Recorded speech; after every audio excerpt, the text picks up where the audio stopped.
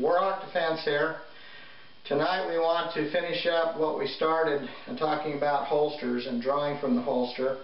The last video we did, we called it When Revolvers Ruled, and we talked about revolvers and some of the philosophy of some of the men who carried revolvers for their duties and wrote extensively about self-defense and police work and military work with revolvers.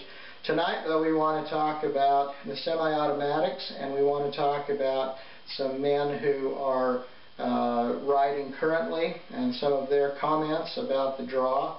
So we're going to have a semi-automatic tonight. I've got my trusty SIG with me. Again, we've cleared it already previously to make sure that it's going to be safe. This is the gun that we're using for the demonstration and drawing the pistol in combat. This is a Sig Sauer P6 police model. This one's been modified with better trigger, internal parts, short reset trigger, but this is the gun we like very much, and this is the one that's being demonstrated. This is a gun that we picked up for $325 at a pawn shop, sent it to the SIG Custom shop, had them work it up into a very nice concealed carry gun. So anyway, we like this gun. We just wanted to show you a closer view of the gun that we're actually using. So tonight, or this afternoon I guess it is, we're going to talk about two men, David Koenig. He wrote a book called Armed Response, and we're also going to mention some things that were said by Mossad Iob and his book Combat Handgunnery. Now, I've met Mr. Iob, and I tell you, he is a very fine person. I respect him very much. I told him so, that I respected the work he did, and I appreciate all the things he's done and written. And so I take what he says and what he writes to heart, because he has been there and he's done that, and he spent his whole life, adult life, learning and writing and teaching about this stuff. So I think it's important, and I hope you will also take it that way. These are some of the books that we recommend. We know in this section we're talking about now on pistol, on drawing the combat, or drawing the pistol in combat, we recommended Combat Handgunnery and Armed Response by David Koenig. We'd also like to mention that Mossad Iob has also written a book called Concealed Carry besides Combat Handgunnery, and we'd also like to throw in the book Handgun Combatives by Dave Spalding. We like all these, we've read them, and we recommend them to you. We think that there's definitely something to be learned from each of these, and we think if you read them, you will definitely, it'll be worth it. So for this section on the pistol, drawing the pistol in combat, these are the books we recommend, but especially Combat Handgunnery and Armed Response. The other ones are good as well, especially for concealed carry and people just in general in Combat Handgunnery. So on the left, Concealed Carry by Mossad Iob, and then Combat Handgunnery, also by Mossad Iob, David Koenig, Armed Response, and Dave Spalding, Handgun Combatives. So if you get these, they're all currently out there. There may be actually Combat Handgunnery and Concealed Carry may actually be updated now. The next edition may be out, but we really think you should get those and read them. So we recommend these highly, and hope it's helpful to you. So let's talk about what David Koenig said. First of all, and this is real common sense stuff, he said that the first good hit defines the winner. And also that your draw can determine the outcome of a fight. So if that's true, which it makes sense to me, you've got to practice ways of gaining speed and accuracy while maintaining safety. All right. He says that for practice you should use your carry gun, your carry holster. You should use full power ammo. You should use the clothes you wear. If this is what you normally wear on the street or to work, then this is what you should wear while you're practicing, and you should go to a range or someplace where you can make arrangements with somebody that you can actually draw and fire with the full power ammo, so you can get some real practice with it. The ultimate goal, of course, is muscle memory and unconscious competence, which we mentioned in our other video. You want to get your arm, your hand, your grip, where your finger placement goes. You want to get all that down so that in the the heat of the moment, then you can actually flow into all those things automatically. Train, train, train, so that when your brain goes mushy, when you're attacked, or you're under a lot of stress, then you can automatically get your gun out. You want to be able to do it automatically because you don't want to have to be thinking, oh, what kind of holster did I put on? Do I have a thumb brake holster? Do I have a level 2 retention holster? Or what exactly am I carrying?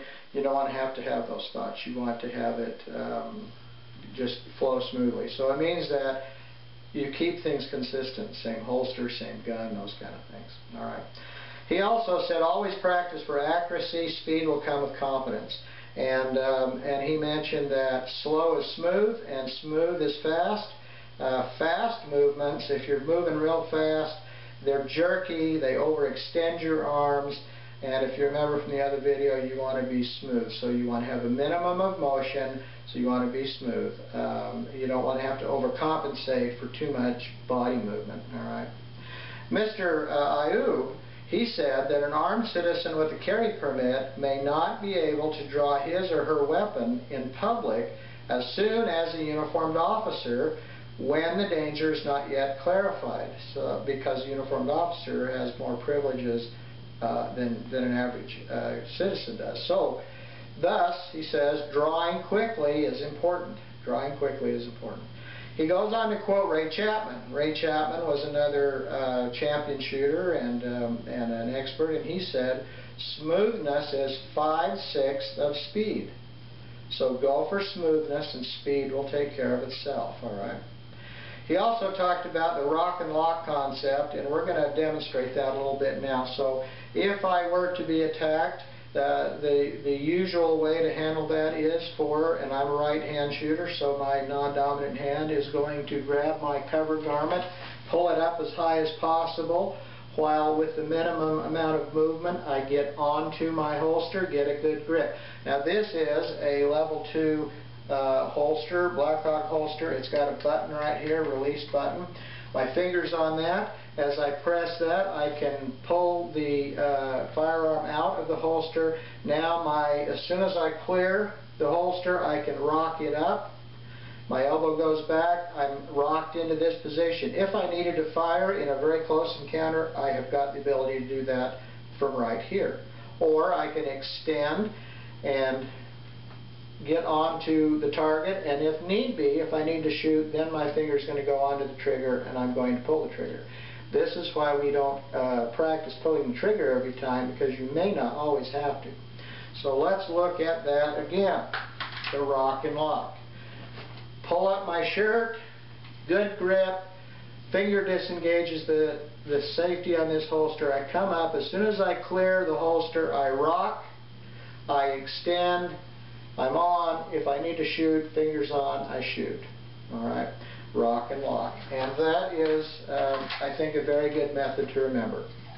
He goes on to say, as a general rule, those who carry guns for real probably should make at least 90% of their drawing practice to the gun point and not draw to a shot, because you don't want to automatically shoot somebody because that's the way you've practiced.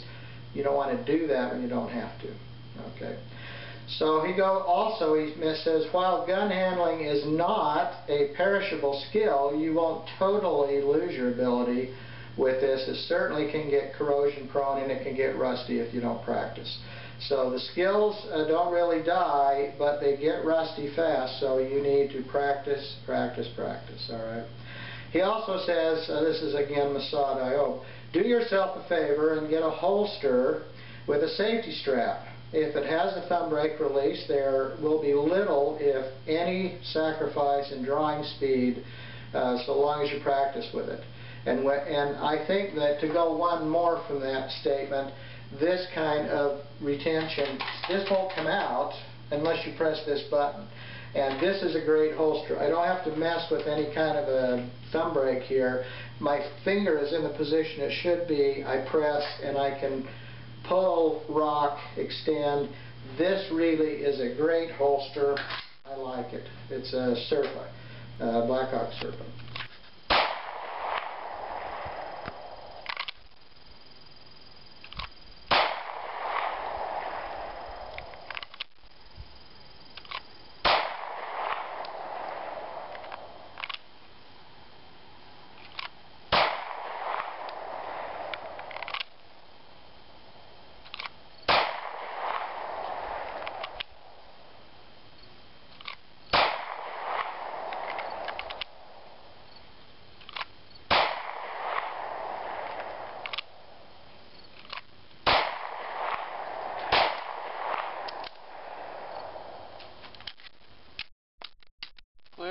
Mr.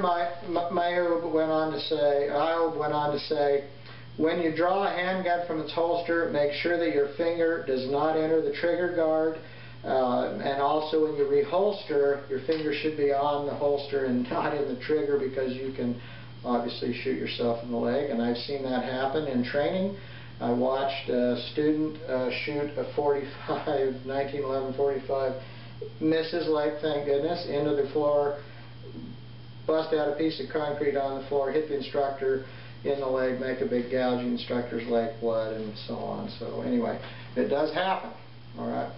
Anyway, that's what we wanted to talk about tonight, was drawing from the holster, the modern thoughts on this, the modern holsters, the modern techniques, and I encourage you to go read about this some more. Look up David Kinnick, Armed Response, Mossad, Ayob, Combat Handgunnery, and a zillion other books he's written, and I think you'll be impressed and get what you need to know. So once again, thanks for joining us, and we'll say see you later.